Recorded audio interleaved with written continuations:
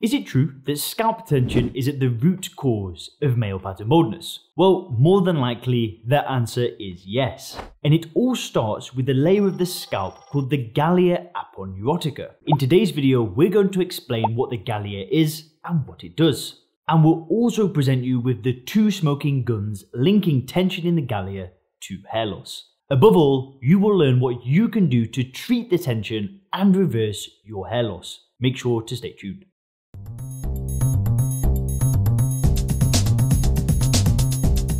So, aponeuroses are a type of connective tissue found throughout the body. They are white in appearance and similar in their function to tendons. They basically serve as an attachment point for muscles to attach to the bones or cartilage. And on the top of the head, underneath the skin, sits the aponeurosis called the Galea Aponeurotica, or simply Galea. Galea was Latin for helmet, and by looking at this illustration you can see how the Galea got its name. It basically sits like a helmet over the top part of the scalp, and it is located underneath the skin, sandwiched between the overlying skin and the skull, and it's connected to the skin through a layer of dense connective tissue.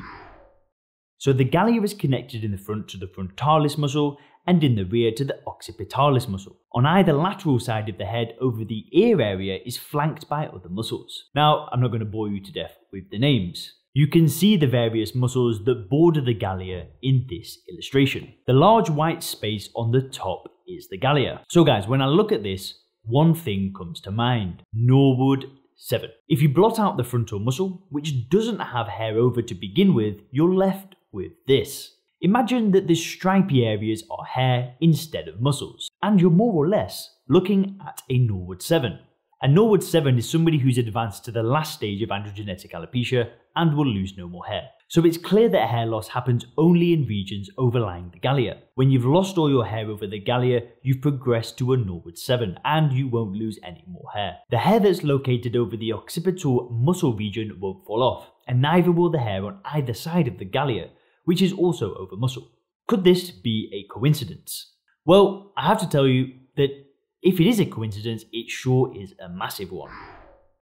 But what about the pattern of hair loss? Why do we start balding at the front first at the temples, followed by the recession of the entire frontal hairline? And why is this then followed by hair loss in the crown and eventually the whole top of the head? Why is there such a remarkable consistency in pattern hair loss? Well, the answer to this might come from a 2015 paper published in the International Journal of Trichology. The paper is titled Involvement of Mechanical Stress in Androgenetic Alopecia, and it basically simulates the mechanical stress exerted on the Galea by the muscles that it's connected to. Because remember, the function of the Galea is to serve as an attachment point to muscles. In doing so, it also absorbs the pressure and tension from the action of these muscles. But the Galea is also firmly attached to the overlying skin by a rigid subcutaneous layer, meaning any tension in the Galea is transmitted to the overlying skin. So the study modelled the forces exerted on the Galea by the frontal muscle in the front and the occipital muscle in the rear. And you can see the results in this graphic. Areas in light blue are those with the highest tension. Darker blue areas have less tension. We can see that the highest tension areas are at the frontal hairline and the temples, and that's closely followed by the crown, which closely matches the progression of male pattern baldness. We can see this better if we place this graphic side by side with the Hamilton-Norwood scale. The similarity is remarkable, and you can actually do a statistical test to see what the chances are of this coincidence being down to chance, and there is a less than 1 in 1,000 probability that this is down to chance. So now essentially we have two smoking guns. A, baldness only happens in areas overlying the Galea. B, the pattern of hair loss closely matches the degree of tension in the Galea. The areas with the highest tension are the first to go. They're followed by those with intermediate levels of tension, and finally those with the least tension. The chances of this being down to mere chance are vanishingly small. So why could this be? Why does hair loss only happen over the Galea, and how does tension in the Galea lead to hair loss? Well, at this point we're not 100% certain of the biochemical pathways involved, but it's highly likely that the chronic tension in the Galea is transmitted to the overlying skin, which leads to a chronic low-grade inflammation. This isn't a kind of dramatic visible inflammation that you can see with the naked eye, like in certain other kinds of hair loss. It's sometimes called micro-inflammation to distinguish it, but it is long-term and persistent, and DHT is then activated as a response to this inflammation. So the DHT isn't itself the root cause of hair loss, but rather a secondary link in the chain. The DHT, in combination with other proteins that are activated in response to the inflammation, leads to a very slow, gradual reshaping of the scalp tissue. And the most important of these gradual changes is fibrosis. Fibrosis refers to the accumulation of excess collagen in the space surrounding the follicles.